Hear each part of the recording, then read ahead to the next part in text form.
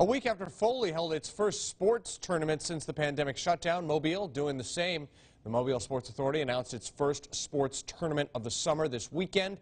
The Outlaw Convention Center is playing host to the Gulf Coast Region Volleyball Association's 2020 Gulf Coast Region Championships. That's today and tomorrow. Doors open at 7 and there's a $5 charge at the gate. Children 11 and under are free. This is the first sporting event from the Mobile Sports Authority since March. There will be changes to accommodate pandemic restrictions. According to an email, there will be limited courts, socially distanced seating, and other new protocols in place to make the Mobile Convention Center a safe place to play and watch. Now.